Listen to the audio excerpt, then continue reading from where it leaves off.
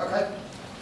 So, good morning everyone. My name is Chapman, and I wanted to talk to you and share some experiences around MiFID II and data governance. As a silly introduction, can I sort of show of hands, who's in financial services at all? Okay, about 10%. Okay, so it might be illuminating for some others because it's around financial services and what's happening in that space around reg reporting. And if you are in FS, hopefully you might know something about this as well. So Julian asked me to speak today, and he's asked me to say something, and I quote this.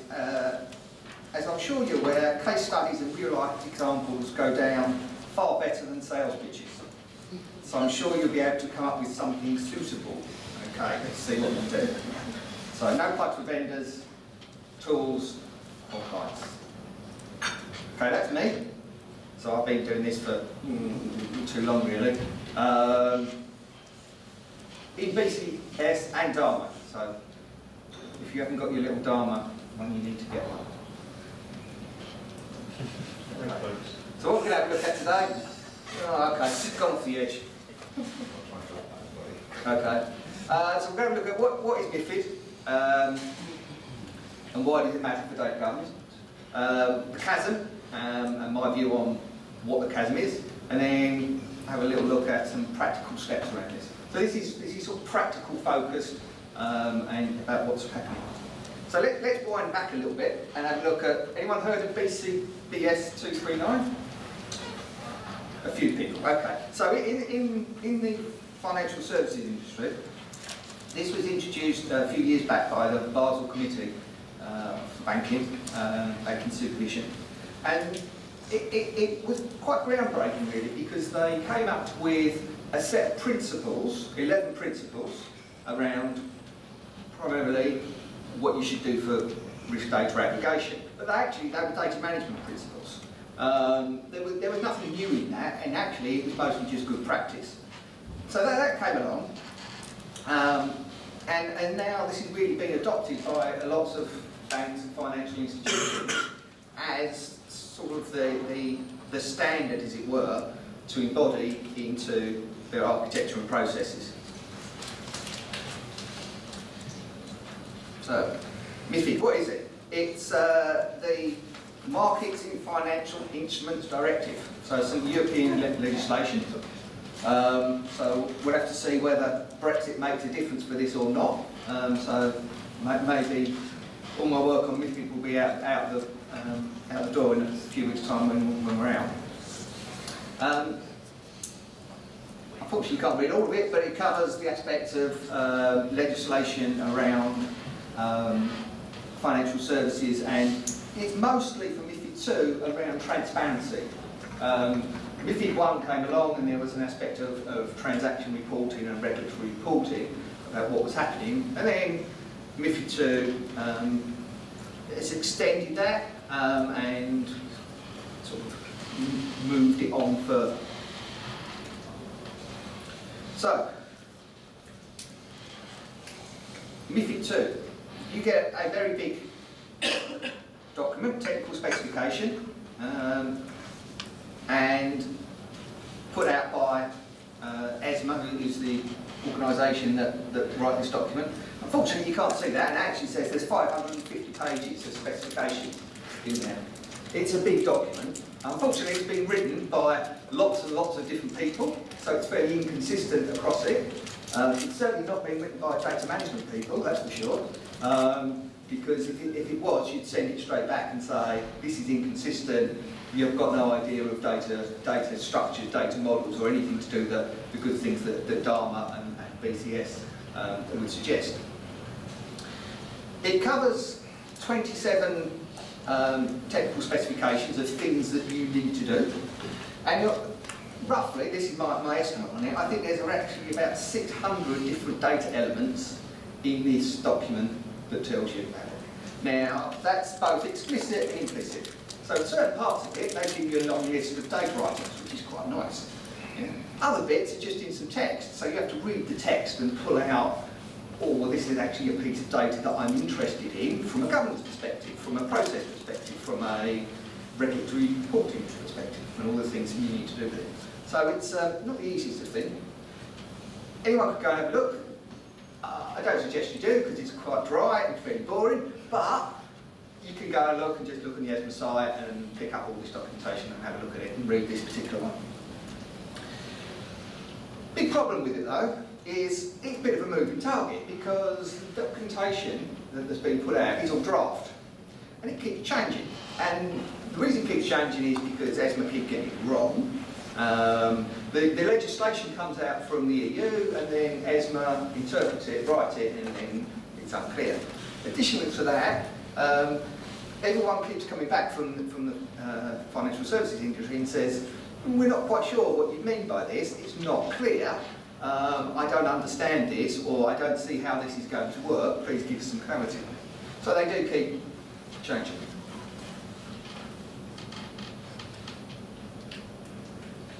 So let's have a look at an example of here, a bit of audience participation here. So we have some show of hands. At the top left it says buy-sell indicators, and this is what it's about. So this is a key, well, not a key part, but a part of MiFID, which is linked us into some data governance issues around this. So, buy-sell indicator, who's the buyer? So we've got a shop on the left-hand side, shop A, nice man on the other side, man B, and there's some groceries going one way and some money going the other way. So, show of hands for who's the buyer. Who thinks A is the buyer? Who thinks B is the buyer? Okay, that's probably what I thought you'd say. Okay, slightly different example. There's the bank, and there's a person again, and there's some shares coming across from the bank to the person, and some money going the other way.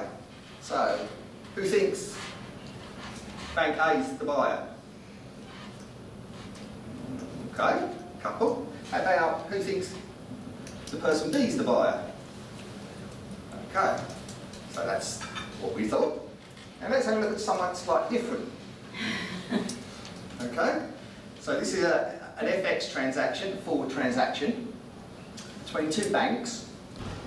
So there's some money going between bank A to bank B, some dollars, and some pounds, sterling going from B to A. Okay, so who's the buyer? Who thinks A is the buyer? Okay, we've got... I'm not falling for this. 4. I'm sorry. Come on, Lee. How about B? Who B is the buyer? Okay, and there was quite a lot that didn't raise their hand at all, so you're not even sure, is that right? Yeah. Both the buyer. Yeah, okay, alright. mutual, I don't know. Hedged stance. Okay, so it's either one or the other, or they're both buyers, or neither of them are buyers, maybe. Okay, right, let's look then. Unfortunately, it doesn't show very well, but what this is talking about is the RTS 6, which is about algorithmic trading, if you know what that is. And you've got an indicator that's either buy, B-U-Y-I, buy, or S-E-L-L, for sell. Okay? And it has a description that tells you what it is. Okay? That's the description. Now that's small. It's small when I put it on there, and I checked this on Word. There's 421 words in that definition. Oh, Jesus. Sorry? It depends on the alphabetic sorting of dollar versus GBP. Yeah. Oh, So, wow. yeah. Yeah, the red row, you notice the red row, the flashing red row. So, in the case of swaps and forwards related to currencies and of cross-currency swaps, the buyer should be the counterparty receiving the currency which is first when sorted alphabetically by ISO 4217 standard. And the seller should be the counterparty delivering this currency. Great. Which is obviously very clear. your mouth open. Arbitrary is the word I'd use. Yeah, it is a bit, okay. So for this example, GBP comes first. So actually, it was, I think it was the one on that side, which is A, which is the one that we're receiving the currency. Yeah. GBP is before USD, so buyer would be A and seller would be B in our example. So from that aspect, we can see that there was a certain amount of confusion around this and why you need some data governance around certain things that Nicola was showing us around definition. You need to know what it is you're doing and sort out your definition of what it means. And on the face of it, it doesn't actually, you would look at it, and if you approached a lot of people in certain areas, if you go to equities and say, can you tell me if you've got a buy-sell flag? And they say, yeah, I've got a buy-sell flag, because they know it quite easily. Yeah, and they've already got that. If you go to FX, they say no. So the aspect of governance is important here from a definition perspective. Okay, so let's have a look at really the data governance and where does that really fit in relating to the DM block, the wheel, 1.0 wheel. It's got the 9, it hasn't got the new ones in. Sorry. It's missing the registered trademark, and I apologise for that as well. So, in a MiFID II implementation, a programme of work to get it in. There's lots of facets come in here, and I think from what we were looking at earlier, all the data management functions have some part to play in the programme of work. So I made my initial assessment of where I think the degree of impact is across these. Some areas are probably impacted more. Obviously governance at the middle is hugely important. But then we look at it, data quality management. That's a big issue around MiFID reporting. You've probably all read stories in the press, in the IT press, or the general press about banks being fined. All sorts of financial institutions. Why do they get fined? They get fined because they've done something wrong, or they're not doing their regulatory reporting right. Yeah, it's the main things they do. Yeah, and if you've got your data quality wrong, you're going to report the wrong things, or not report something that you should report, or a multitude of other things like that. Other big things here, I suppose, is the master and reference data down at the bottom here. One of the big issues that MiFID is looking at is transparency, particularly from OTC products. Anyone know what OTC products are? This man does. I know he does. Anyone else? So, yeah, OTC, over-the-counter products. So, not exchange traded, yeah? So, if you go and buy your shares, you go and buy some shares in whatever company. Aviva, yeah? You go and buy some shares in Aviva, you can go and buy them, you buy them through the stock exchange and exchange traded, and you get price ticks, and you can see what the prices are and how they change during the day, and there's lots of transparency around the whole thing. OTC products, things like commodities. You want to buy a commodities future, you can't buy it on an exchange, so you need to buy it OTC. So you have that one-to-one negotiation with your bank or your commodities house to say, I'm interested in buying 5 million barrels of oil, you need to buy 100,000 barrels of oil that turn up in 6 months' time, and I want to pay this much money and whatever. So reference data is a big issue because they're trying to drive reference data. Anyone heard of something called an ISIN? ISIN. ISIN, it's a symbol that gets attached to a stock. So every stock that you buy has an ISIN. Yeah? And you can identify the stock by its ISIN. Yeah? Biggest problem they have is OTCs don't have ISINs. And all the regulation says, report an ISIN. Yeah. So if we looked at data quality relating to that and the reference data, you'd say, I have a big gap here because I've got lots of products that have no IC. Yeah. So on the data quality dimensions for completeness, you'd be very, very low score on that one. Yeah. So this is where I'm thinking that we are really around the data management functions and how it fits into the program. Certain areas not used too much. Document content management doesn't really come into it too much. Database ops, not too much. Security, less so.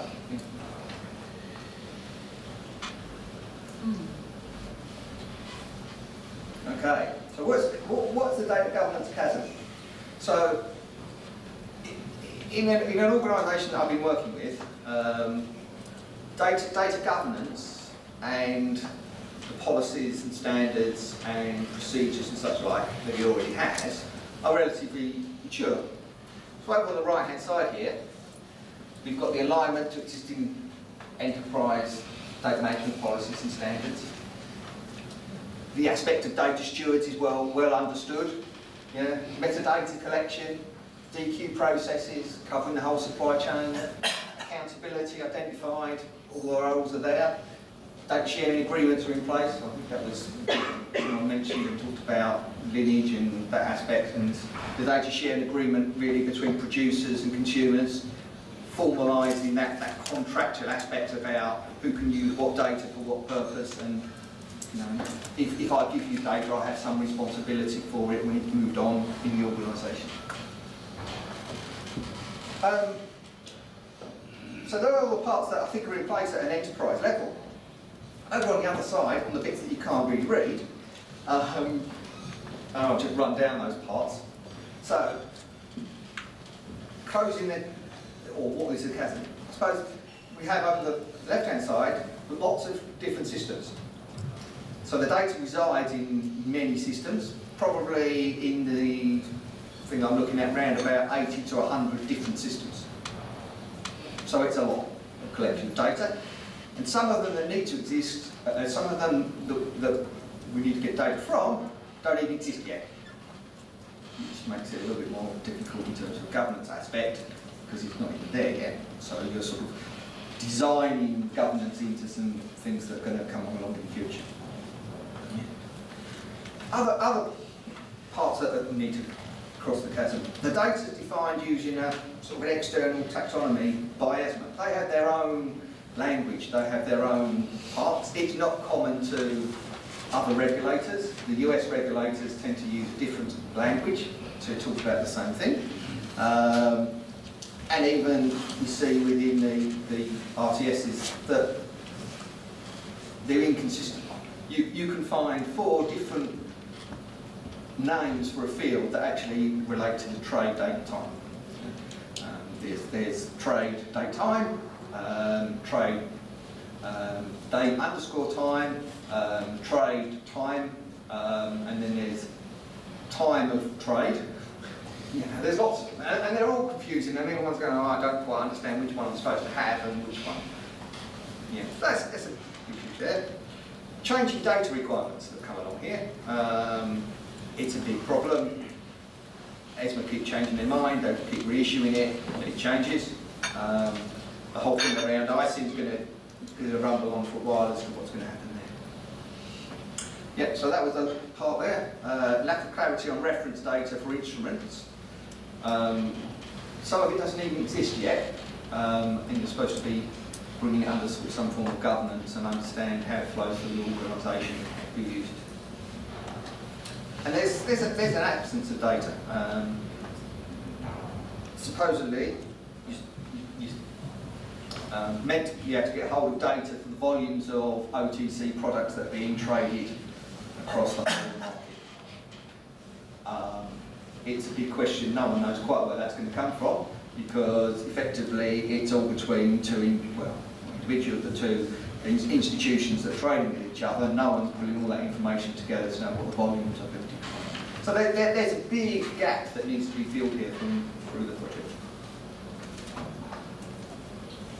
Okay, it's pretty small. So this is the practical steps about aligning governance. So this is the approach of taking what we need to undertake from the governance and aligning it to the programme of work. So rather than it being a separate exercise that happens separate from it, it'll go along and be running in hand within roughly the major stages of the programme. So MiFID II is not going to actually go in and go live. Well, I've got some dates on it, but mostly 2018 is the first bit that's been put back a bit because no one was ready for it. So mostly what's happening at the moment is the requirements and data analysis phase. So what we looked at is some sort of prerequisites that need to come in the green boxes, some aspects around tooling and architectural impact, data architecture and metadata and some metrics that we need to define up front to understand how far we are through the process of this. And then mostly what the things that are happening mostly at the moment are sort of boxes 1 and 2, requirements and data analysis and the data architecture and design space. Number of inputs, number of outputs there, so we look around this, use cases, data requirements, data domain model, business terms, business elements, you know, all inputs coming in, architecture outputs, Nicola mentioned earlier, was issues and questions, the log around what the outstanding questions you have, what you need to manage through the process. Whole bunch of legal questions. There's loads and loads of legal questions that everyone has still around this because no one knows what they're supposed to do for a lot of it. It's a pain. As we go across, we move through data architecture, operational security, and data sharing agreements, and then ultimately at the end, we end up with the adherence status. So we're adhering to all the enterprise policies and standards.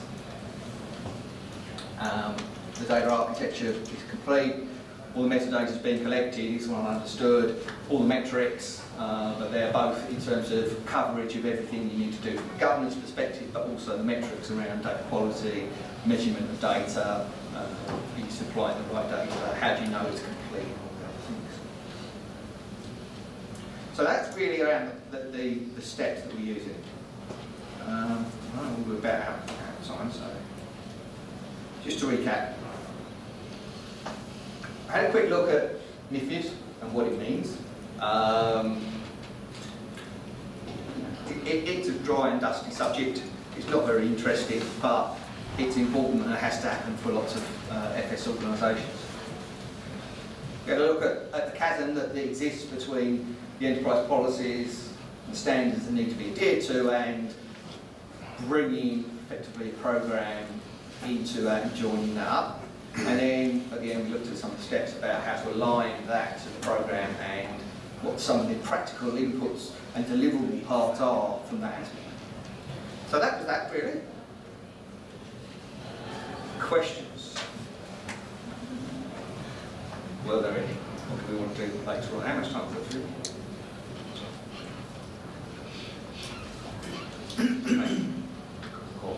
Okay. Pick that later. Yeah. What do you mean? Okay.